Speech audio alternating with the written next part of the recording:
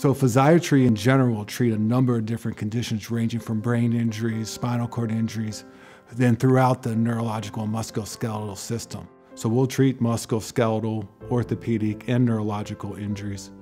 I tend to focus mostly on the peripheral nerves and musculoskeletal system. So my specialty is dealing with patients with a lot of chronic pain involving the spine or joints or muscles. The most common conditions I see are probably going to be low back pain, neck pain, and then something called myofascial pain or fibromyalgia. So these are all conditions that affect the spine and musculature around kind of the core aspect of your body.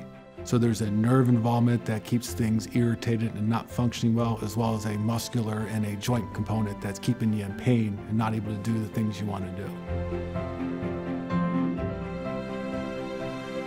Well, most patients find me probably through a referral from their primary physician, or someone who's having some nagging chronic pain condition that's just not going away, and that they're kind of looking for other options to see if they can make it better.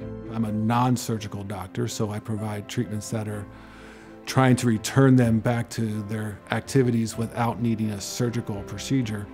And most of the patients are looking for options outside of just taking medications or pills to manage their symptoms. Prolotherapy is an injection technique that's targeting specific areas in the body around a painful joint or an injury that allows you to strengthen that tissue and to improve their function and to get rid of their pain. We also are using additional regenerative type treatments using your own blood, which is something called platelet-rich plasma or PRP.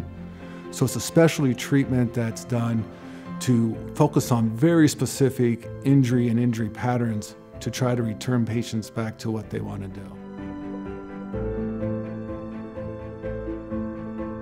I think the ideal patient is someone who's probably in middle age of life and has a number of nagging kind of chronic problems or injuries that are still ongoing that they really can't either shake or they're impacting what they want to do.